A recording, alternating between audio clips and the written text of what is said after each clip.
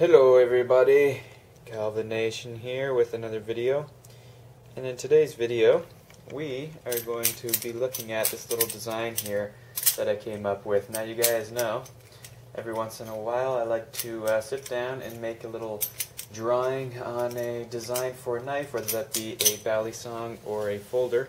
Last time it was a little Spyderco-like folder, the time before that was a little Balisong. And this time is another Balisong. I think this one completely blows the other one out of the water. Well, not completely. I mean, it's pretty cool, I think. I think it's a pretty unique design. I haven't seen it done or implemented, but as you guys know, anything you can never really think of or any idea you had on anything in the world, whether that be knives or not, I'm sure has been thought of before. So, I mean, I'm sure this has been thought of, maybe even implemented, don't know, but I think it's a pretty new idea nonetheless.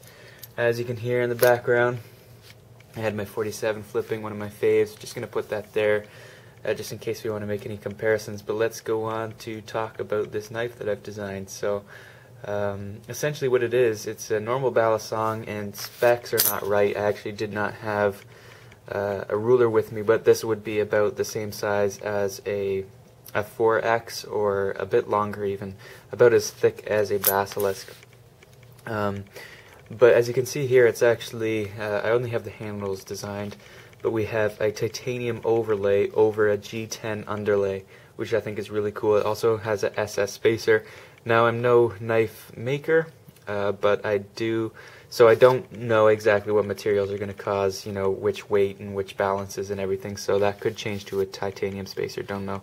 But yeah, basically you have a titanium overlay over a G10 underlay, and you can see here on both sides it kind of comes back down, curls back in, so we have a stronger pivot area. Also, this is going to be kind of one seamless metal finish, where the SS and the TI are together. Again, if you wanted to do titanium all the way around, it would just be one seamless titanium kind of bolster here, I guess you could say. But I think it's a cool idea because it's really unique. I haven't seen it done.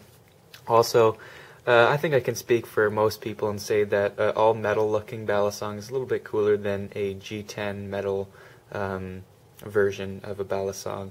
I think G10 ones rock. I think they have the potential to be the best flippers, and that's why I chose to do it here. But I really like the look of the metal design, so if we have a metal top and a G10 bottom, I think we could utilize all the best features of a Balisong, keep it weighted and balanced perfectly. As we see here, this is just the overhead view kind of one of the handles. This is just going to be one slab of the titanium. We actually have a little bit of a milled out kind of oval, that secondary oval inside there, which is going to be just set down the tiniest little bit inside the titanium. I have not worked out exactly how thick the G10 and the titanium will be. G10 will most likely be a little bit thicker than the titanium for balance issues and everything. But then in here, I was thinking probably mill straight through the titanium for the holes as well as the G10. But I was thinking a cool thing here for this third little oval here is, just in case this ever went into production, I would love to do it myself if I was a knife maker, which I hope to be sometime soon. But if I were to do it myself, I think it'd be cool if for each person who ordered one of these, have a different G10 inlay. So let's just say the whole underlay was a black G10, but your oval might be, I don't know, lime green or toxic green G10. I think that would be cool. Of course, you have the chance to, or you can choose if it's just to be straight milled out and see-through. But I think it'd be cool to have a different colored G10 inlay right there. But yeah, I think it's a great design because you get that SS spacer that basically acts just as a liner instead of a spacer. It's also going to add enough weight instead of having it just titanium. But you know, most Balisongs, like Bali Ballistics, they'll have, instead of kind of the liner design here like mine, they have it go straight up to here and block off the whole side, kind of like this. If this were a sandwich Balisong, let's just say this whole part was sandwiched, that amount would be blocked off because of the spacer. You have potential to put that there as well, which would make it a little bit heavier if you wanted. So you could have the SS liner spacer technique here that I've implemented, but you could also just completely block this off too and have more weight. So this whole part of the channel could be blocked off with stainless steel as well, obviously on both handles.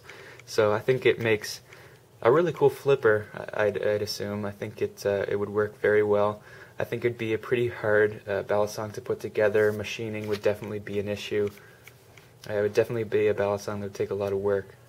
But I definitely think it has potential, and I definitely want to get your guys' input. I really appreciate your time. I think this is a really cool Balisong. I definitely think it opens up some possibilities for the future. And I would love to see this made, maybe if I do it eventually, or you know, if I can work on a collaboration with someone.